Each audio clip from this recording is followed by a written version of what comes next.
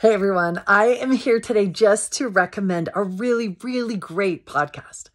Probably the best one I've ever listened to, ever. And I listen to a lot when it comes to sugar and processed food and the impact on the body and what's happening. It's wonderful. But listen, please listen. I have one huge hesitation, one huge caveat. So I'm going to link this podcast below. It's very long.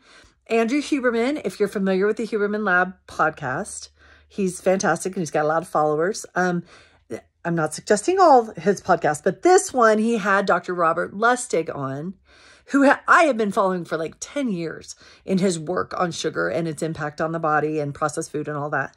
The actual podcast is 3.5 hours long, so don't freak. It took me like a week to get through it, but you guys, it's loaded. If you kind of need or would like to understand a little more of the science, I didn't understand all the words he used, but it was so enlightening. It was so enlightening. Even if some of it is kind of hard to process, it's probably the best one I've ever heard on explaining why we've been kind of wrong when it comes to nutrition and a different perspective on what processed carbs do in our body and what sugar does in our body. It's just so great if you maybe would like to have a new why. But here's my big issue. At the very end, it's really kind of cool. Andrew Huberman says, okay, what if you could just do one takeaway? Just one thing for people to take away. Dr. Lustig said, listen, just dump the sugar. Dump the sugar.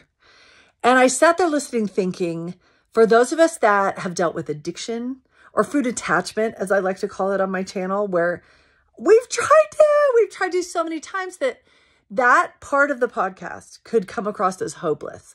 Like, I know that. I've tried to do that. I can't do that. I'm addicted. So that's why I have my channel in an attempt to fill that need. Those podcasts are so great with understanding the why. But the how do I detach when I am attached? How do I let go when I've tried 1,000 times and I'm addicted? And so don't get overwhelmed if you hear that part of it and go, yeah, I know. Quit trying to shame me because I can't just stop. I've tried. That was my story. I often felt hopeless listening to experts say that because I had tried. And so listen, what I'll do is I'll link the podcast below. And I'd love to hear your thoughts on it. If you want, come back and visit and comment below. But I'll also include probably like 10 different videos from my channel where I talk about how to detach, and also a link to my online class, Satisfied, which does that. It's how do I get my soul to detach?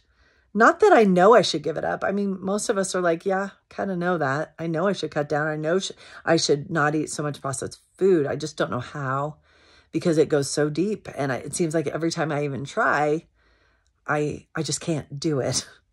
I sabotage myself, or I fail, or I can't last more than a few hours.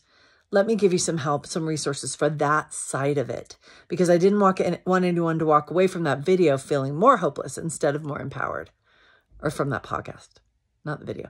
Walk away from that podcast feeling hopeless instead of empowered. You got my intent there, right? Sorry, it's been a week. We are in the middle of moving and selling our house, so we'll see what happens with the channel. It's still going to be here, but things are going to get a little crazy. But anyway, go listen to that, dive in, and then recommend it to people, because I think this information is not out there and it will be very helpful. And then if you need some support on detaching and getting over the addiction and leaning on a new source, being Christ instead of food, I'll include those videos below. Thanks, guys. Hope you enjoy it.